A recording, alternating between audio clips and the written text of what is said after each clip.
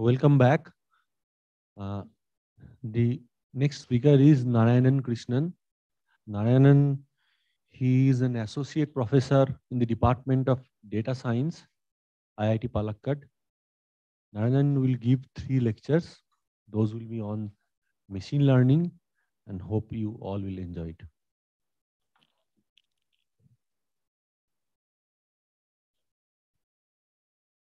Thank you, Partha. I hope I'm audible, right? Okay. So I have a problem with my specs because I need my specs to actually see what is on my screen. But if I wear my specs, all of you appear very vague. And they're very blurry pictures. So I'll try to juggle with both.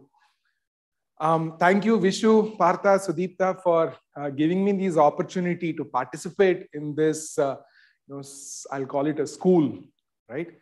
I have to confess, I am not a person who works with, in the area which you're all most familiar with in complex systems, nonlinear dynamical systems. I am more a machine learning person. And when Partha asked me, hey, can you come and give a talk in this very nice summer school? Summer school, right? I was very hesitant. What can I tell you guys, teach you guys? Then we said, okay, why not talk about machine learning and introduce machine learning to you? So my endeavor for today would be to give you, though the initial title was a gentle introduction to machine learning, I removed the word gentle when I actually created the slide deck, right? So I'll give you a glimpse into what is machine learning and perhaps go slightly deeper into one particular aspect of machine learning, which is neural networks, deep learning, or representation learning, which is what is currently driving the research in the area of machine learning. And you see all these different AI technologies around you, right? So they are primarily driven by that particular algorithm. So I'll discuss that algorithm in slightly greater detail and introduce you to a couple of other variants of neural networks, which is convolutional neural networks and recurrent neural networks. So that would be my agenda. So agenda for today. So before I go back, so this picture that you see here, this is actually taken from one of your peers' work, Smita's work. So this might be very daunting. You see a lot of networks and layers, etc. And my hope is through this lecture, I will demystify some aspects of it. All right, so the agenda for today is I'll do a quick introduction to machine learning, introduce you to different learning paradigms and the general machine learning architecture. Okay? So how can we break down, any machine learning algorithm? There are 3 main steps. So that's what I'll first talk about. Following which, I will hopefully spend a good amount of time discussing feed-forward networks, which are multi-layer perceptrons or neural networks, which are the precursors of modern-day deep neural networks. I will talk about perceptron, the building block of a neural network, a multi-layer perceptron, the architectural considerations when you are constructing a multi-layer perceptron, then the fundamental algorithm which is used to train a neural network, which is the backpropagation algorithm, and some of the practical issues and challenges that one faces while training neural networks, and how does one handle it? Some tricks of the trade, so to say, right? And hopefully in the afternoon session, we can talk about convolutional neural networks. How does it differ from your classical deep neural networks or multi-layer perceptrons, and a variation of neural networks for handling sequences, could be time series or in general any sequences, which is recurrent neural networks. Okay, so this is the agenda for today. So let's get started with the first topic, which is introduction to machine learning. How many of you are exposed to machine learning? Let me ask you that question first, just by show of hands.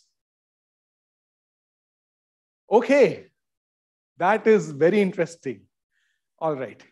So what do you think is machine learning? You would have seen various AI technologies around you, right? You may be using a smartphone, Google Assistant, or you might be using Siri, or you might be having a Netflix account and you see it recommends you watch this movie, you watch this TV show and all, right? So were you curious to figure out, what is actually driving these technologies? And if you were to look at it, you will find out it is basically some machine learning model which is there in the background, which is throwing these things at you. So what is machine learning, right?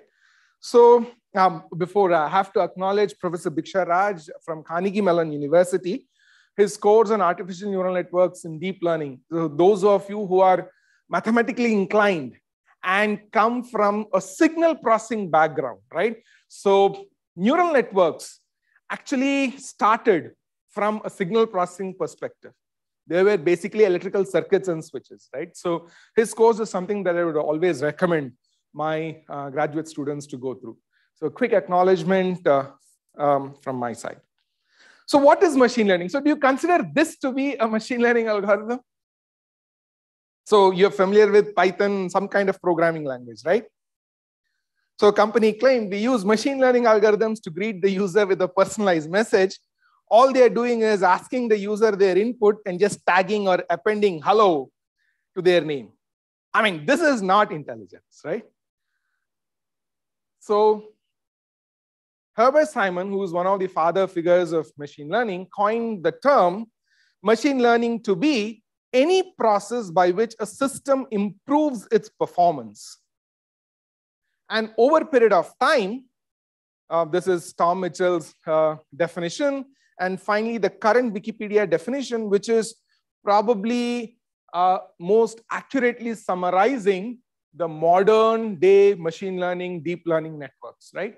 So it deals with the construction and study of systems that can learn from data rather than follow any explicitly programmed instructions, right? So this is what is machine learning.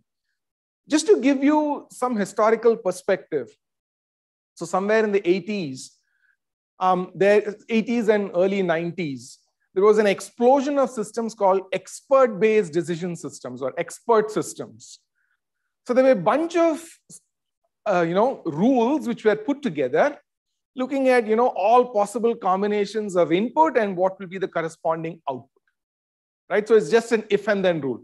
So if you are thinking about a Mycene system, which was used for aiding doctors with medical diagnosis, the system was if the patient had, a temperature above certain thing, and if the patient's blood pressure was, within a particular range, and if the patient is having, diabetes, etc., then perhaps the patient has, X and Y disease.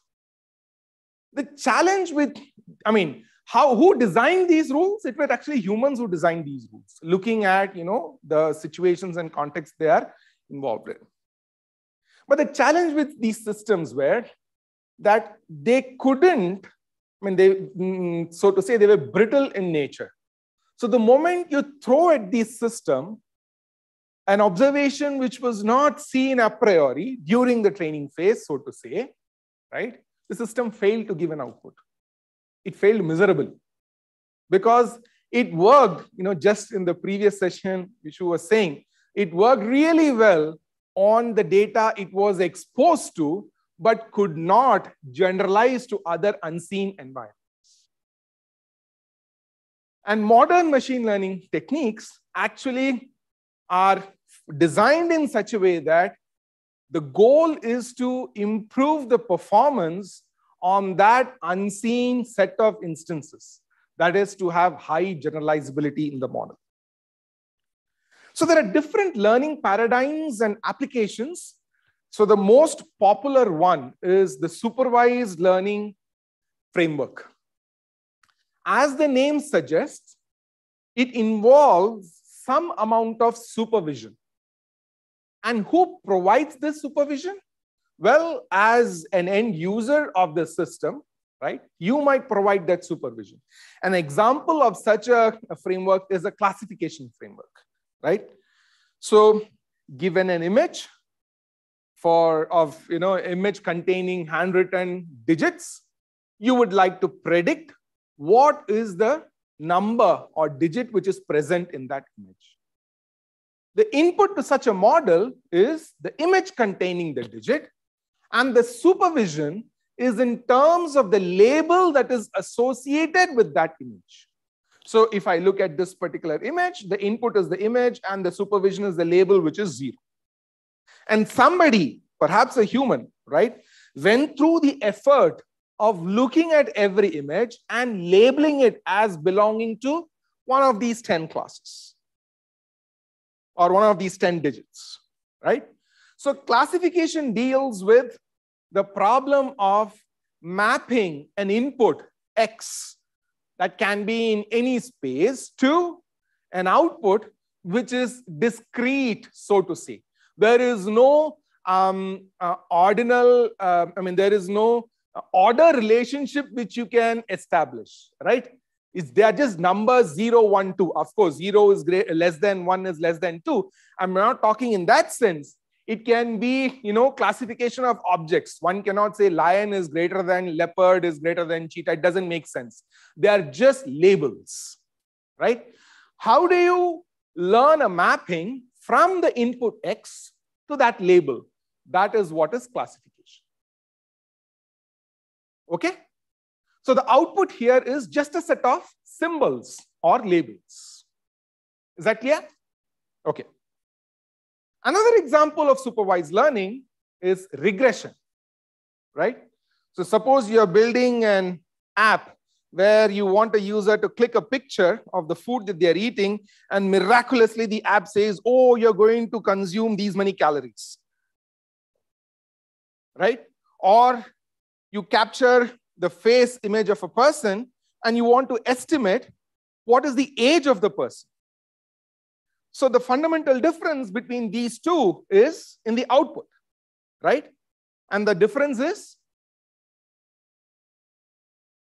in the previous case, it was just symbols, but in this case, there is order, right?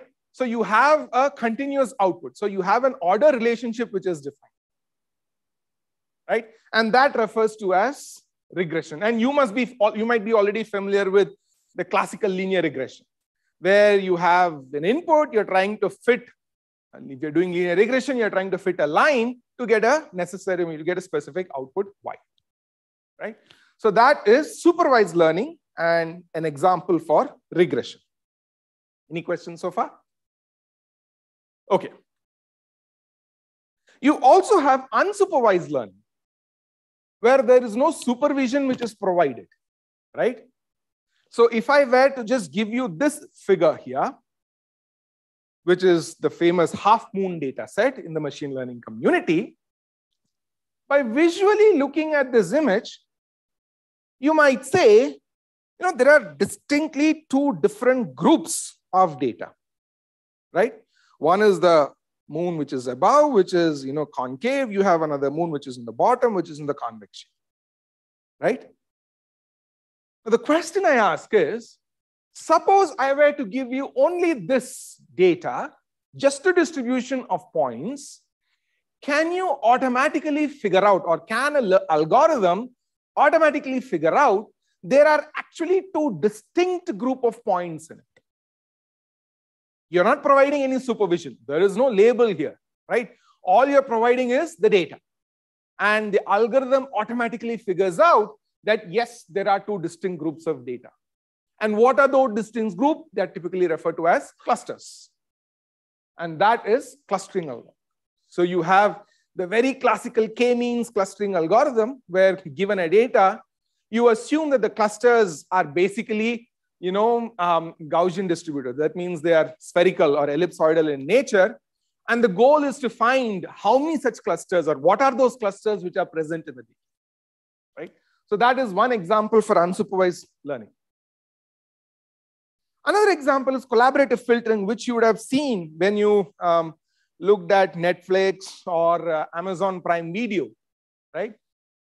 So you have a bunch of movies. So what does Netflix have?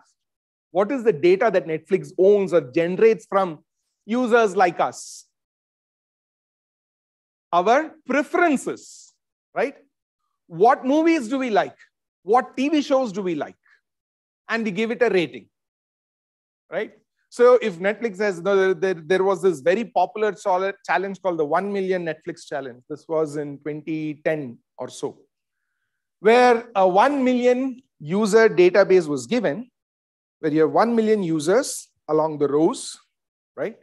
And you had a whole bunch of movies and TV shows watched by these 1 million users along the columns. Obviously, a person cannot watch everything, right? You would watch a subset of those movies, probably a subset of those TV shows. And for those, TV shows and movies that you watch, you may have a rating from 1 to 10. So imagine this sparse matrix, right? Where along the rows are the users, viewers, along the columns are the TV shows, movies. And the entry in this matrix is basically a user's rating of a particular movie or TV show. This is what the data that Netflix owns, right? Or it generates. I don't know if they own, means so to say, but this is what they generate. And their goal is, given this, can we now identify what kind of movies or TV shows a particular user will like so that they can recommend it to them, right? And that is where collaborative filtering comes through. And the basic algorithm there is a matrix factorization. So given this non-negative matrix, because a user rating is always between 1 and 10. So it's a non-negative matrix. You factorize it into two matrices, A and B, where A is a matrix which establishes the relationship between users and some latent factors which are present in the movies. Like, the genre of the movie, or, whether it is a super hit movie, or whether it is a black and white movie or a color movie, right? Or if there is a superstar in that movie and so on. I mean, I'm just calling it latent factors because it's hard to figure out what this latent factor actually corresponds to. But this factorization results in these two matrices, which establishes the relationship between user and these latent factors, and the latent factors and the movies. And through that process, you can do the recommendations. That is collaborative filtering, another example for unsupervised learning. Another important learning paradigm is dimensionality reduction. So this was an immensely popular paradigm until the advent of deep neural networks and these huge, gigantic computational resources, right, through GPUs. Just to illustrate to you the principles of dimensionality reduction, right? Suppose I give you an image. What is an image? How can you mathematically abstract an image, represent an image? It's a pixel, right? Yes, it is a set of pixels, but it's just any set of pixels. Yeah, it has a structure to it. What is that structure? Matrix, right? An image is basically, if you look at a grayscale image, it is basically a two-dimensional matrix, right? And if I say, I'm looking at the intensity at the location I, j, can you make an educated guess about what will be the intensity at I plus 1, j? Yes or no? Yes. More or less, it is going to be the same, right? So basically, there is a lot of redundancy which is present in these images, right? Because you're saying most likely adjacent pixels are going to have the same intensity. So why do I have to consider those adjacent pixels? So there may be a more compact representation of that image, right? To further motivate this example, consider a human face, right? And we are capturing the facial image, okay? And the human face has how many degrees of freedom? 3. Pitch, yaw, and roll, right? So you can do like this, you can go like this, or you can go like this. That's it, right? So if I am capturing a human face at different combinations of these 3 degrees of freedom, right? From a digital perspective, all you have is an image, right? And if you are using, say, a 5 megapixel camera, how are you representing that image?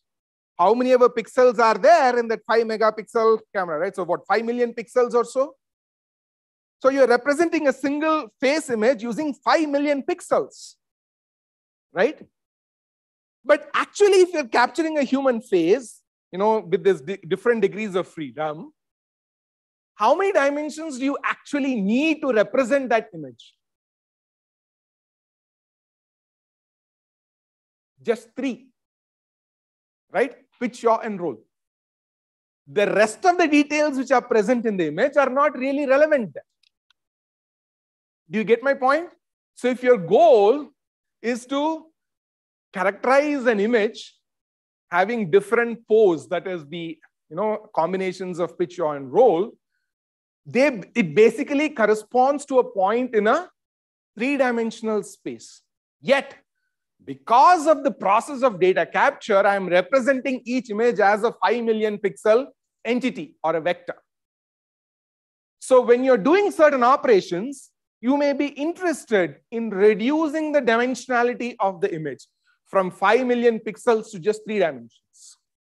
How do you go about reducing these dimensions? To do 2 things. 1, remove redundancy. 2, bring out aspects which are actually relevant to the task that you're trying to do. Right? So that falls under dimensionality reduction. So if you're familiar with statistics, you may have come across this in a different way called factor analysis or principal component analysis. So on. So that is another way to look at dimensionality reduction.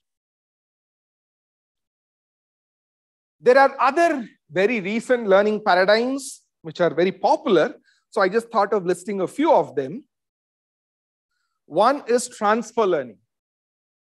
That is transfer of knowledge between multiple domains. And the best way I can illustrate it to this audience is, let's say you're an expert in handling temporal systems, okay?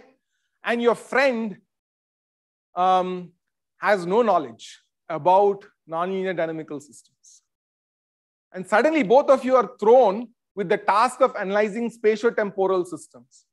Who do you think will be in a better position to handle the new problem? The one who has knowledge of temporal systems. Why is that so?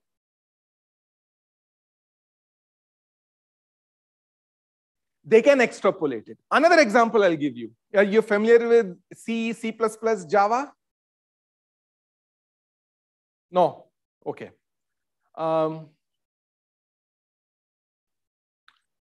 Rugby? Yes, you've heard of rugby? Have you heard of American football? Yes? Yeah? So they are very similar sports, right? Rugby and American football are similar sports. American football, they call actual football as soccer, right? So they're very similar sports, meaning a person who has knowledge of, one game can easily extrapolate it and apply it to a new game. If a person knows how to ride a bicycle and a person doesn't know how to ride a bicycle, the person who knows how to ride a bicycle might be more quick in learning to ride a scooter because they can transfer that knowledge, what they have gleaned for doing one particular task, and apply it to another task. And that is basic transfer learning. How do you build machine learning models which can capture that basic knowledge which is being learned for doing one particular task and apply it to a new task? So that is transfer learning. Active learning is a paradigm which is used, especially in the supervised learning context. You should understand that one of the main challenges of supervised learning is it requires large amounts of supervision, which is translated as large amounts of labeled data. And who provides this labeled data? It is humans, right? So we do the annotation, we go through this effort of annotating the data, and that is a very costly process, costly business, right? So how can you come up with efficient strategies to minimize the labeling effort, right? That is basically dealing with active learning. So the annotating process, as well as the learning process happen in tandem. They're happening together simultaneously. That is active learning. Then you have online learning, where you don't have all the data available right in the beginning. Data is coming, on the fly in a sequence. So perhaps you cannot even store the data. The data comes, you have to look at it, make a call, what to learn, and the data goes away, right? In such a setting, how do you build machine learning models? So that deals with online learning. And a special category there is zero-shot learning, where you have learned a supervised model, say, to learn polar bear, rabbits, horses, and so on, right? And suddenly at test time, the model is presented with, say, a brown bear image. Will the model be able to predict that it is a brown bear? That means the model is presented with an unseen class instance during test time. And can we enable the model, facilitate the model to predict that it belongs to that particular unseen class? Of course, that requires establishing some kind of relationships between these labels. And that is what is the auxiliary information or semantic information. But that is very interesting because it is able to predict a new class without even seeing an instance of that class. And that is very powerful. And that is what is zero-shot learning. Modern day machine learning primarily is based on this, which is representation learning. How do you automatically learn a representation from the raw data? Just in the previous lecture, Dr. Guttal was talking about autocorrelation, skewness, and certain other properties which you, as a scientific expert in the domain, figured out, these are the important things that you would like to extract in order to model a certain task. And the goal of representation learning is allowing the model to figure it out what it thinks is important to do a particular task. While that might help it to do a particular task, the downside of it is it remains a mystery to us. What is it learning? Can we physically quantify what it is learning? That becomes a challenging task. And that's why there is a very recent, if you see, there is an explosion. There is an explosion of techniques referred to as explainable artificial intelligence, XAI, right? And there are a whole bunch of techniques which are proposed to actually explain an existing model or incorporate explainability while designing a new model. And that's a very relevant field. In fact, if you think about it, you've heard of self-driving cars, right? Autonomous vehicles. It's very common in the US. Now, suppose the car, meets with an accident. Who's responsible for it? Is that the algorithm? Is that the company? Is that the scientist who designed the algorithm? Is it somebody else who trained that model? Who is responsible for it? Very, very difficult question to answer, and I don't have an answer, right? Similarly, in Europe, they have this GDPR rights, right? Where if you're using an AI system, for assisting in any particular task, one of the mandates is a person, the model or the company who has built such a system should also explain how the model arrived at a particular decision. That's very critical. And we would like to know as humans, right? How did the model come up with a particular output? Just out of curiosity, as Vishu was saying this morning, we may be looking at so far a certain set of statistical features. Perhaps we missed out on something else, which if we had known, we could have done a much better job. And we're trying to learn what the model is looking at. So that is about representation learning. And that's the entire field of deep learning. And final, learning paradigm which I want to talk about is reinforcement learning, which is learning to act in an environment which is actually how we have grown as a child. Right? We do things, we see the effect of doing those things, and that helps us to evaluate the consequences of our action, right? And modify or change our behavior. So you reinforce your understanding of this environment and the consequences of the actions of your actions on the environment, right? So that is reinforcement learning. So there is no explicit supervision which is provided in the reinforcement learning setting. And that in itself is actually a huge ocean of work. All right. So having mentioned all these different learning paradigms under machine learning, if you were to look at how to abstract out any machine learning algorithm, we can actually put it into 3 steps. First is representation, which is how would you like to characterize what you are learning? Okay. So let's say our task is a simple supervised classification, which means you are giving as input some X vector.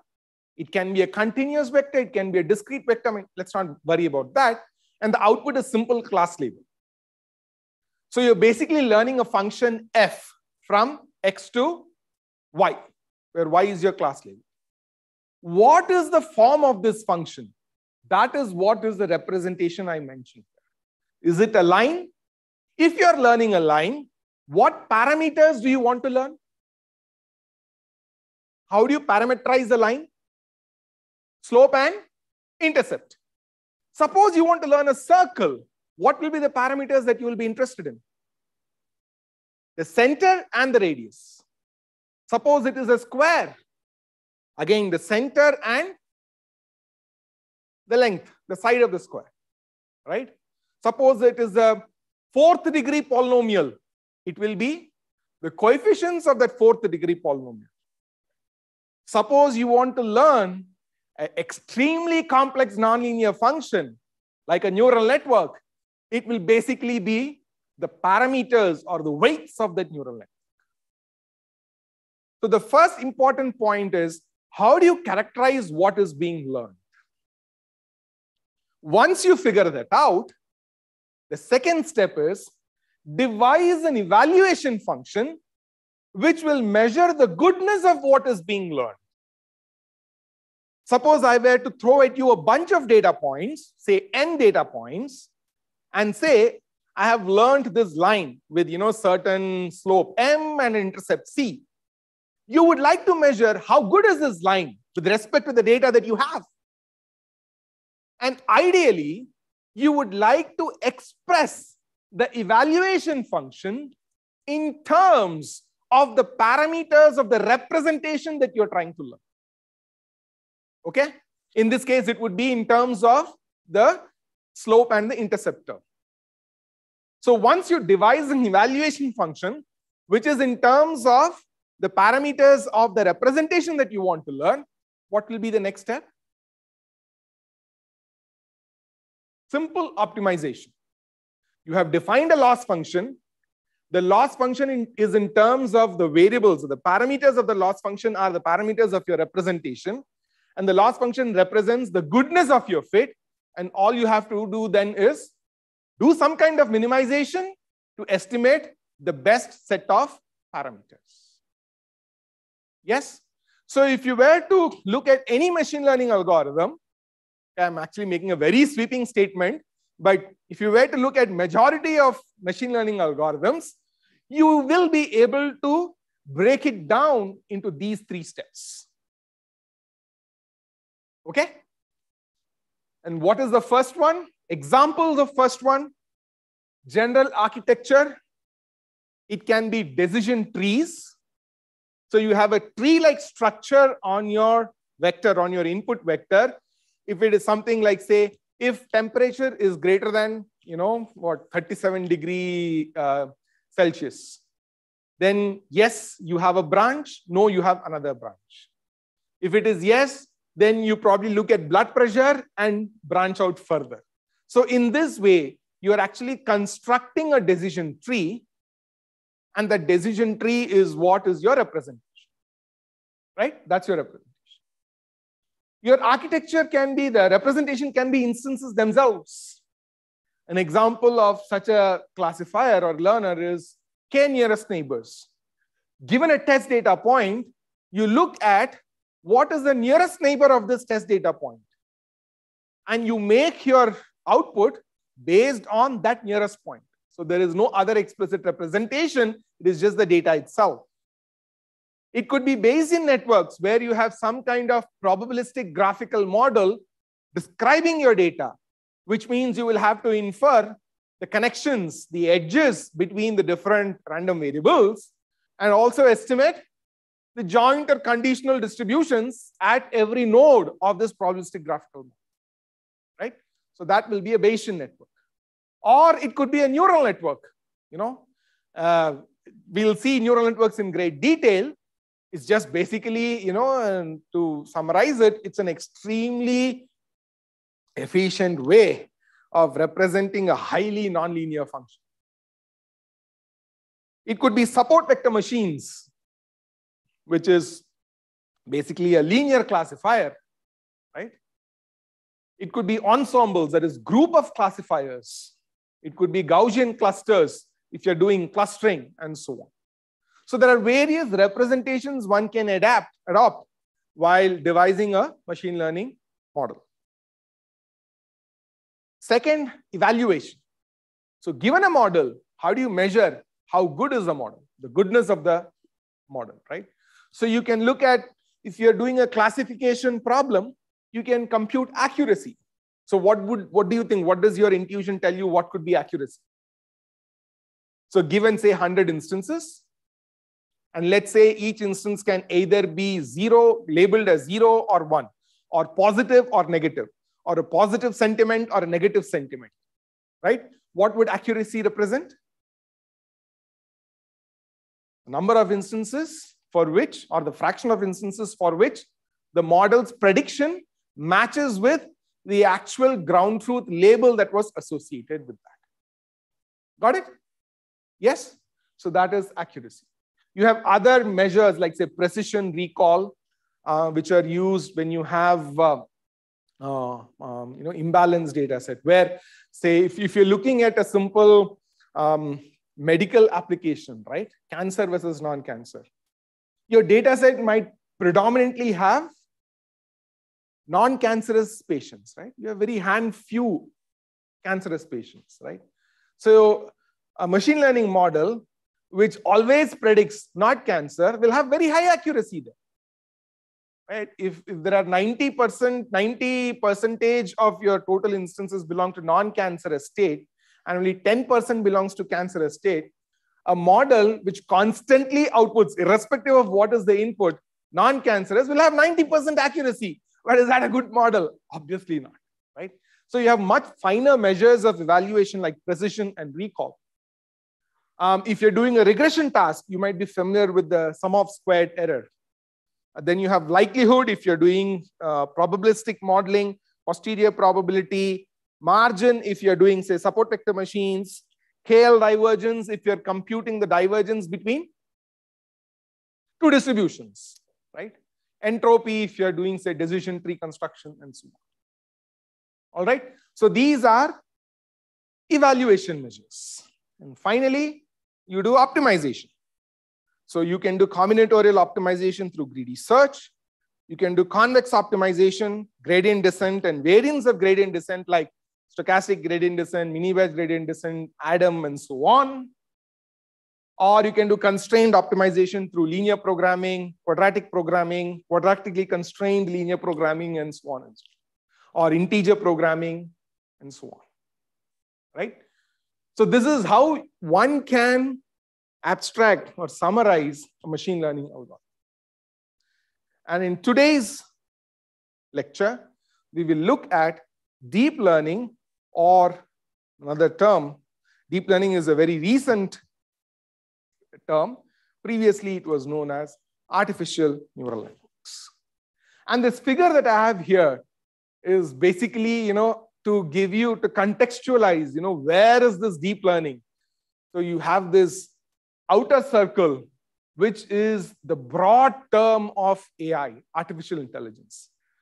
There is much, much more than deep learning in AI. So you have knowledge representations, logic, planning, scheduling, game search. All this fall under the umbrella of artificial intelligence. One specific branch of AI is machine learning, which is learning through examples, learning from examples. And in machine learning, you have a much narrower field, which is representation learning, where you're trying to learn representations for your data. And deep learning is a further narrowing of that particular area, where you are actually trying to build deep neural networks to actually learn that representation.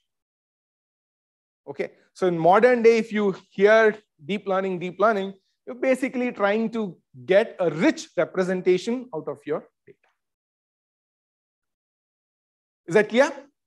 Any questions so far? So far, I have refrained from having any equations or so, but hopefully in the next part, we will get into that.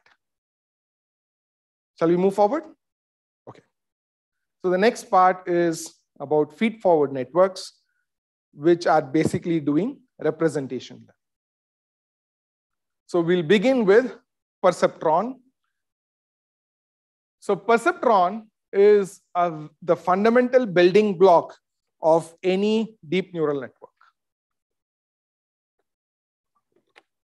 Or rather, let me say, a variant of a perceptron is the building block of modern day neural networks. What is this perceptron essentially doing? It consists of two parts.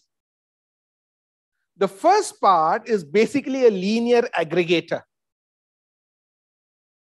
So the perceptron is being provided different inputs. These inputs are weighted in a specific order or using specific set of weights, and it is just getting aggregated. Yeah? And onto this aggregation, the basic perceptron applies a thresholding to say whether the perceptron is active or inactive. And the thresholding here is at the level 0. So if the output of this aggregation is greater than 0, then the perceptron is active. If the output, the aggregation is less than or equal to 0, the perceptron is inactive. That's basically what is a perceptron. Okay? Yes? Is that clear? Yeah? All right. So this is a basic perceptron. And you can think, right, if you're doing a simple classification task, right, you can envision a perceptron being used to do such a task, right? So my question to you is, what is the shape of that decision boundary which is separating, say, the classes or the instances which are labeled as 1 and the instances which are labeled as -1?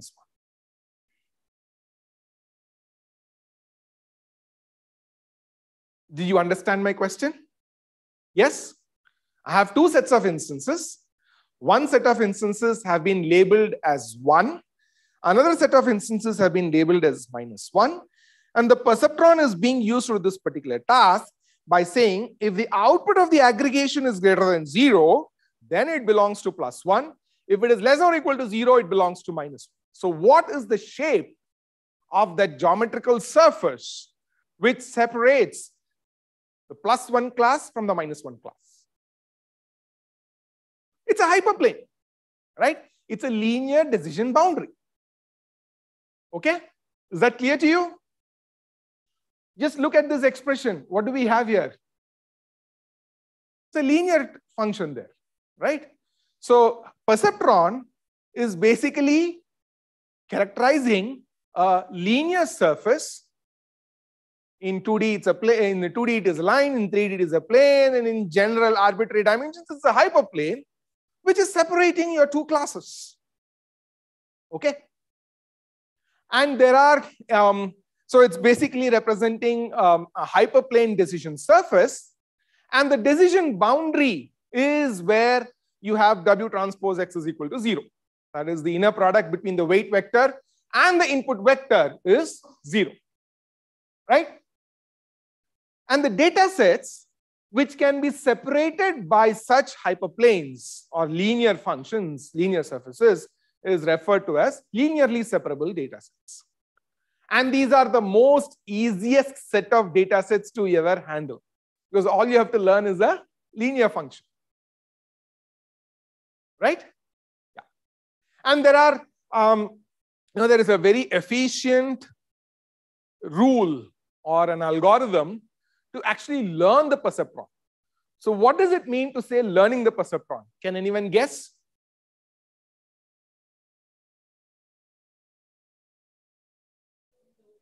The weights, right? So the weights are what we want to learn. How do you learn those weights? Well, there is an algorithm called the perceptron update rule. I won't go into the details of it, but rest assured, there is a mechanism by which you can learn these weights. Okay? Given a set of instances which we call as the training set, you can learn what are these WIs. All right. Even the, yes. The perceptron will say it doesn't know. It neither belongs here nor it belongs there. But typically what we do is we say that if it is greater than 0, it belongs to +1, else it is -1. So in which case we will say it as -1. Yes. Well, yeah, in this case. So you're talking about the sine function, right? Sine function, right? Yeah. Is that clear? Yeah? Okay. So this perceptron was for quite some time, great attraction to electrical engineers. The perceptron's actually invention is coming from electrical engineering, circuits and switches. But soon they realized,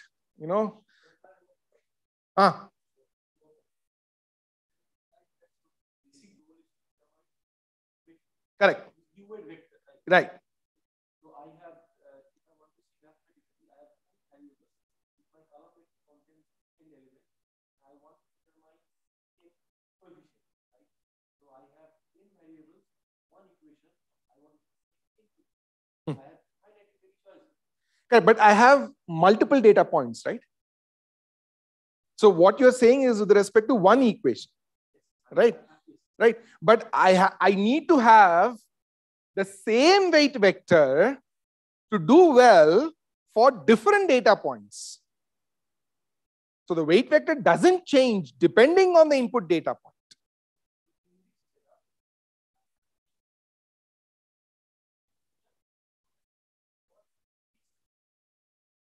The best fit solution. Unique solution may not even exist. A solution may not, the ideal solution may not even exist because if the data is not linearly separable. And there might be infinite solutions as well, right? So for example, if I just look at this data set, 3 positive points and 3 negative points, there are infinite number of lines which are actually separating these two. But I'm just looking at one such line which actually gives me a good result. No. Even best fit, there are infinite number of lines. Among them, if I can get even one, that is okay, right? How do I get that? Well, there is a perceptron update rule. Let's not worry about it for now because that's not the focus. Because even though it is so simple and seems to do a good job, there is a fundamental limitation, and that is it is linear in nature, right? And if I have to build, again, going back to the origins, they were trying to build classical Boolean functions through neural networks, through perceptrons. You can use a perceptron to represent an AND function or an OR function or a NOT function, but you cannot represent a XOR function. It can represent many Boolean functions, but cannot represent a XOR function because XOR function is nonlinear. 0, 0, 0, 0, 1, 1, 1, 0, 1, 1, 1, 0. So if you look at these four corners, you will have one red, blue color here, and this will be a red. So a single line cannot separate the blue circles from the red circle. Are you able to visualize that? Let me see if I have. If not, I will draw it again. I think I missed. I have a wrong picture here. Is that clear to you?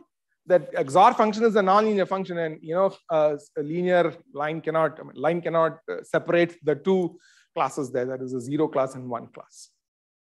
So that's a fundamental limitation of a perceptron. Yeah? Okay. So what they said, we can start stacking these perceptrons together. And that results in the feed-forward network, which is multi-layer perceptrons. That means you have input followed by a set of perceptrons, which are connected in a specific way to the input, which is followed by another set of perceptrons and another set of perceptrons, and so on and so on. Finally, you have the output. That builds your multi-layer perceptrons. And there is Hornick's theorem, which is a fundamental theorem, which says that multi-layer perceptrons are universal function approximators.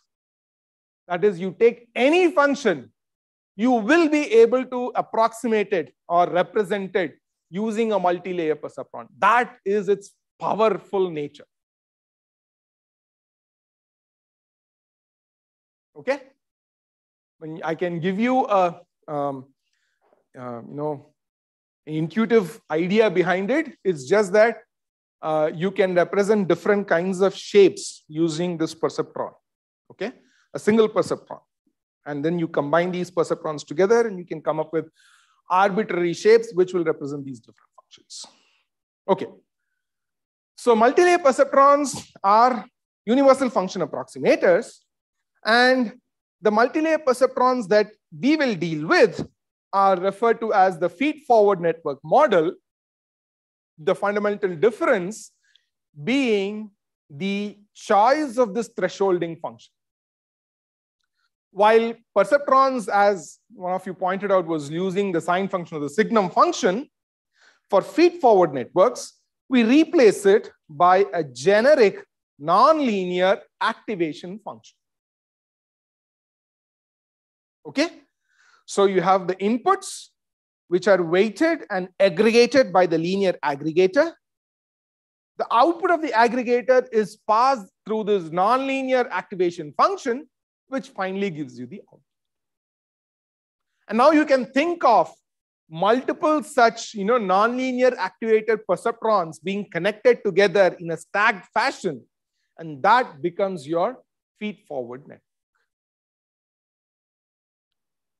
I'll quickly give an example to understand this. So my input is a d-dimensional vector. Okay? x0, x1, I mean d plus 1 dimensional vector, but I'm just going to say it as a d-dimensional vector. Okay? This is my input. The z, the z's that you see here, that is your perceptron net with some kind of nonlinear activations. Okay? So we will refer to this as the first hidden layer. It is hidden because you don't explicitly observe it. Right? All you observe from the network is you're passing some inputs and you get certain outputs. The outputs are what are the observables. What the internal representations of the networks are not observable to you.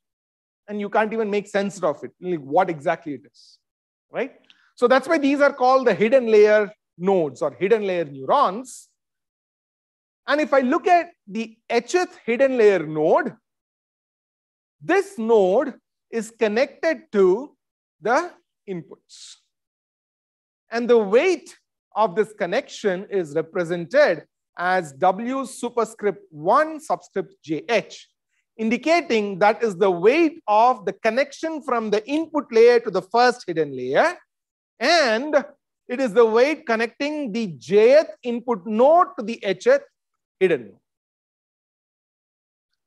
Is that clear? Yeah? Okay. So you can imagine this ZH getting inputs from each of these D inputs, right? Multiplying it by the corresponding weights, summing it up, which is what you see the term inside this parenthesis. On to that, this node is applying the nonlinear activation function F superscript 1. What could be this nonlinear activation function? I'll explain to you in a few minutes. So it is performing some operation on this aggregated, linearly aggregated output. And that is the activation for this hth hidden node. Yes? But the network doesn't stop there. This is your hidden nodes, and this is further connected to the outputs. Yes? So at the next level, we have connections from the hidden layer nodes to the output nodes. And in this case, I'm considering a simple example of a two-layer network. When I say two-layer, it means I have an input layer and a hidden layer. Okay? Or I can say just a one-layer network where that one actually refers to the number of hidden layers that you have. Okay? So the hidden layer is also connected to the output layer. And you have weights associated with those connections. So you have W superscript 2 representing that set of weights. And if I look at specifically the kth output, right, I have WHK to represent the weight connecting the hth hidden layer node to the kth output layer. Yes? And once you have this linear aggregation, the output layer node can also apply some kind of activation. Is that clear? And eventually, you get the final output, which is O subscript K. If you were to do a regression task, right, where you would like your outputs to be continuous, spanning the entire real line, then perhaps this activation would be a simple identity function. If you were doing a classification task, I'll show examples of it very soon, right? If you're doing a classification task, and if it's a binary classification task, meaning you have only two class labels, 0 or 1, +1 or -1, this output node could actually have an activation function which, outputs the probability of classification. So in which case, some kind of, nonlinear activation is applied on the output on this aggregation. Is that clear? Yes? Oh, well, very good question, right? So the current modern networks are, the deeper you go, the better it is. So the answer to that question would be more in terms of your practical limitations. The hardware limitations that you have, how much does it allow? How many layers does it allow? Because the theory says, sorry? Training data, of course. So the connection is the following, right? If you have deep networks, what does it mean? It means you're able to represent a very complex nonlinear function. But how many parameters do you have to learn? It starts increasing as you go deeper, right? So you actually have to learn, say, millions and millions of parameters. You would also need good amount of data so that the model does not overfit. The model does not memorize your input. So typically we say that the network capacity is determined in terms of the number of parameters of the network. The higher the model capacity, the model can learn more. It is probably a deeper network, but with very limited amount of data, a high capacity network would probably be just memorizing your data, resulting in very poor performance. When I say performance, we always measure it in terms of data that was not shown to the model during the training phase, right? What you are students, you should know this very well, right? If I as an instructor tell you, I'm giving you a set of questions and answers, I'm going to ask the same questions during your test. I mean, where is your, I'm only going to measure your memorizing capability, not your understanding of the subject. But what does an instructor do? Gives you a set of questions, probably a set of answers. But the question that you see in the question paper is something which you have never seen before. And that is where we are actually measuring how good is your understanding of the subject. The same thing applies to neural networks as well, or for that matter, any machine learning algorithm. You would want to measure the goodness of the model on unseen data. Right? Okay. Yeah. So this is an example of a two-layer feed-forward network. Yes.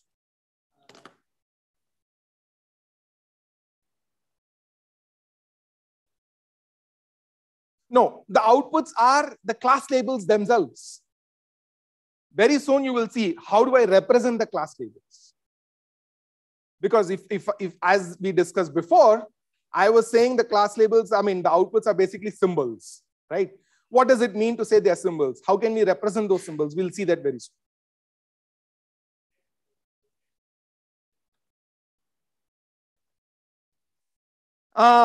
Those are not the hyperplanes.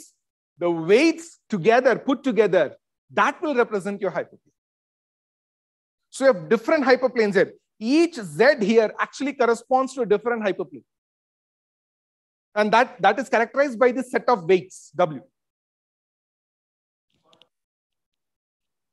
It is strictly not a hyperplane because to get Z, you're also applying this nonlinear activation. If you were to restrict yourself to only the linear aggregation part, yes, then it is a hyperplane.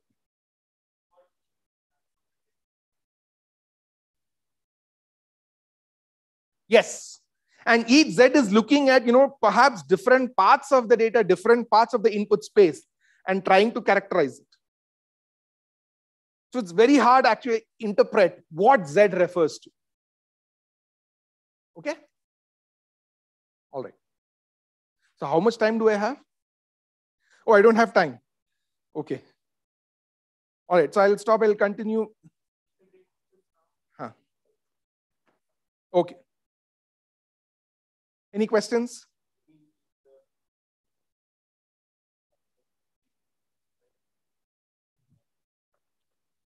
I showed the sigmoid there.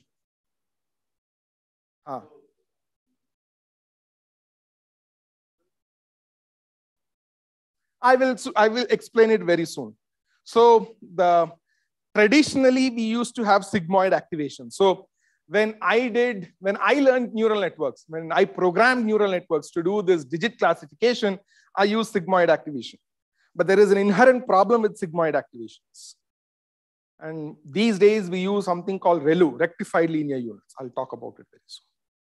But that is a very critical aspect because it is this activation function which is introducing nonlinearity to your network.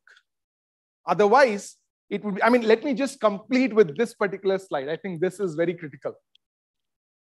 So what do you see here? My output is basically a, what do you see this? It is F2 of, F1 of, F0 of something. So basically, what is it? It is a function composition. Right?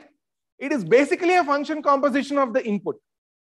And that functions are parameterized by these weights and the choice of activation.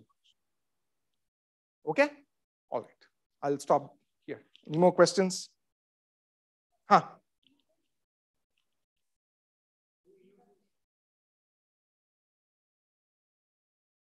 Each Z in the layer looks at different parts of the data, something like that you said. No, can you explain that again? So what I meant is, so if you were to look at each Z edge, it has a linear path to it of combining these inputs using certain set of weights and then applying an activation function on it, right? What are these weights? Well, it is learned through the training process. But what I was hinting at is perhaps each of these activations, the hidden activations, are looking at different regions in the input space and trying to understand how to process the data in that input space. Region in the input space. Input space means the inputs are the same for all the sets, right? Yeah, it's a d-dimensional vector, right? Yes. Right. So these weights might be such that, right? Okay. They get the Z edge gets activated for a certain part of the input space. For the rest, it becomes zeros. I mean, it's very hard to characterize, exactly what Z is learning. Okay. It is not possible to. I mean, it's very difficult to characterize what Z is learning.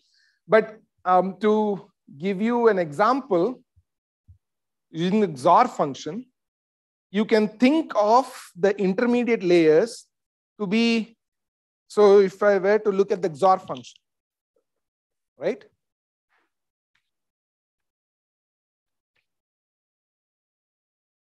So this two are zeros and this is plus.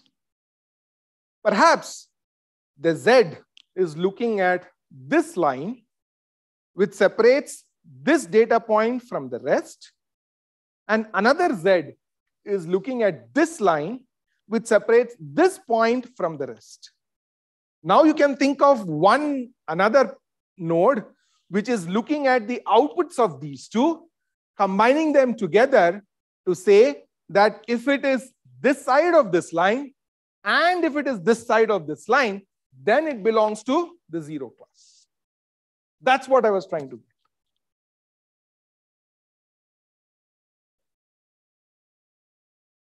In what sense optimum? What optimum are we referring to? Each Z, I would envision it as some latent representation of the data. That's how I would characterize it.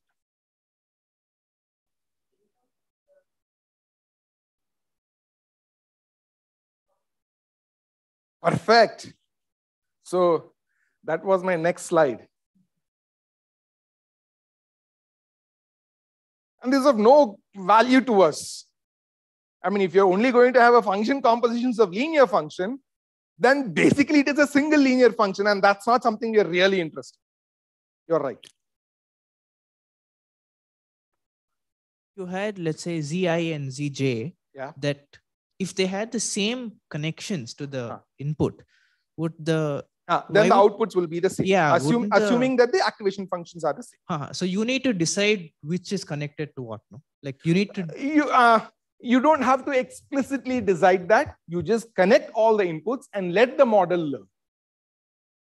How does it learn? That we will see very soon. I get your point. What you're saying is,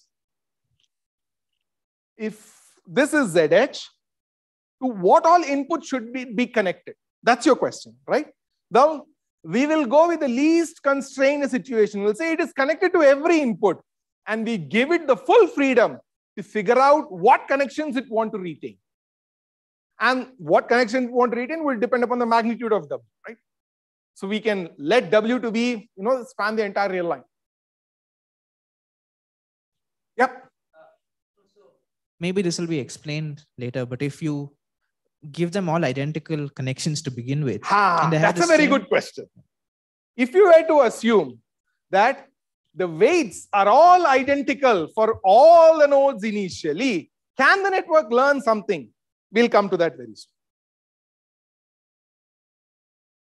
Okay?